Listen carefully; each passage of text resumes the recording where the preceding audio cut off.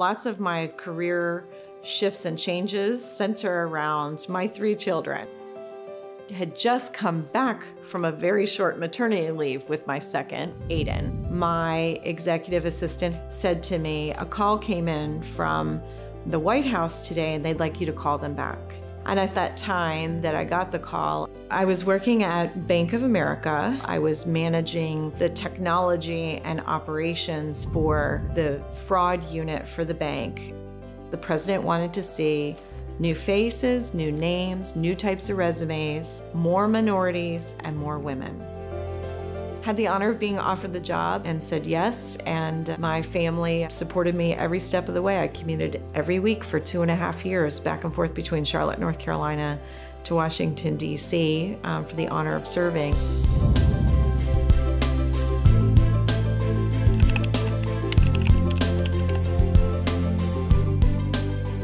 One of my earliest memories around getting exposed to technology was actually in high school. So we were at Quantico Marine Corps Base in Quantico, Virginia, and my dad was the crew chief for HMX-1, which is the Marine Corps helicopters. And I remember we had a required course. I was attending a Department of Defense school. The required course was computer programming.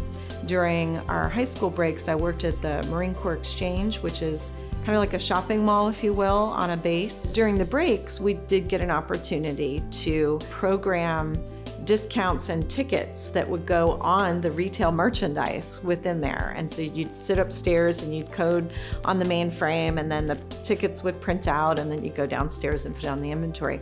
So that was really kind of my first foray into technology.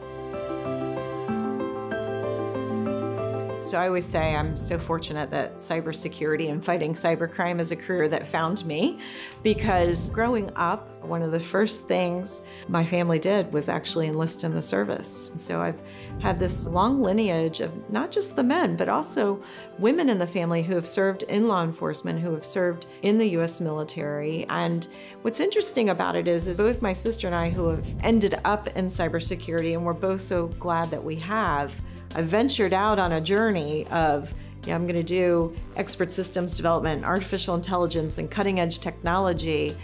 But where I ended up was exactly where I was meant to be, which is, protecting and defending and serving, obviously as a civilian, but serving in kind of the bigger fight of fighting cybercrime.